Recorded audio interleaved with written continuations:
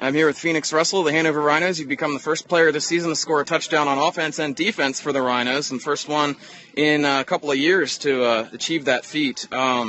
What does that mean to you, to have been able to score on both sides of the ball today? Well, it's awesome because I love to play on both sides of the ball, offense and defense. You can't get enough of it. I wish I could play every down. It's just hard. I can't. But playing both sides is just amazing to me. I love it. Which was more amazing, the pick six or the long touchdown reception there? I'm going to say the pick six because I told Dustin before the game I was going to get one.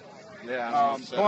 But you can't mess up with me and Jordan growing up together and us being able to connect on our first official touchdown in a real game. Here with Roland Johnson of the Hanover Rhinos. You had 2 sacks at the defensive tackle position today for the Hanover Rhinos. Talk about your performance out there today and how that felt to get back out on the field and get another win for the Rhinos. It's pretty good. I was just doing my job, working hard for my team. We started off a little slow, but we picked it up, got it together, play my position. Take me through each sack. What led up to each one of them? Just fighting every play, man. Using my hands, fighting every play. And this was a team, the last time out you had a blocked punt, which turned into a safety. You seem to enjoy playing against this team. It seems to be one of your favorite teams to play against. What do you have to say about the total defensive effort out there today? I mean, we could have been better, but it was a good job. There's always room for improvement, but for the most part, we did a good job today. All right, I'm here with Jordan Gardner, quarterback for the Hanover Rhinos. He battled through a lot of adversity from last year and were able to get out there and take some snaps at quarterback today and had the first real success of this season. What did it feel like to throw that touchdown pass to Phoenix there in the fourth quarter? Honestly, it felt great. I've been growing up with Phoenix since I was little, and he's been my rival all through high school, and now that we actually get to play together, it felt great to be able to connect with him. How did it feel as a whole to get out there at the quarterback position and complete some passes after what's been a battle and a journey here for you over the last couple of years? I've been, all season, I've been just begging for a chance. Chase started at the beginning of the season. I sat back in my role as third string. Jake got the start. I sat back in my role as second string.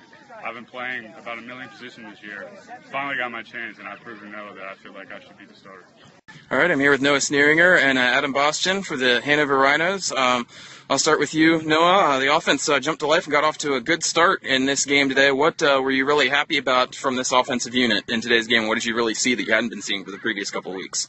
Well, we came out a little different approach with the 5-wide. We've been trying to establish the run the last few weeks, and it hasn't gone in our favor. So we figured switch it up a bit, come out throwing the rock, and got 2 scores early. It was nice to see. Adam, you guys got the pick 6 from Phoenix today. Obviously, the headline play. What's that like, coaching a guy who is able to do something like that, and how exciting is that to score points from your defense? Scoring points on the defensive side is always good because it takes pressure off the offensive side. So we continue to do that week after week, and it helps the offense out better in the long run. Noah, Phoenix was a 2-way player today. He was able to go out on offense and get a touchdown for you. What's it like for you having an athlete like that? Having Phoenix is great. Just ridiculous athletic ability that guy has. To be able to play offense, defense, and special teams and make plays on all the different units. He's definitely a special guy for this team. Adam, your guys' defensive front was able to get a number of sacks, punish the passing and rushing attacks today for the Knights. Talk about that defensive line and front 7 performance there. What did you see today? Well, my goal today was to get more pressure with the D-line, doing different plays, you can call them, different calls. And it worked out. Sometimes it did, sometimes it didn't.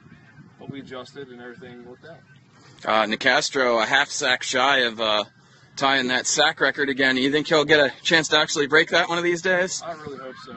And just for the record, I did not pull him this week, so it's not my fault that he's a half sack short. That's on him, not me.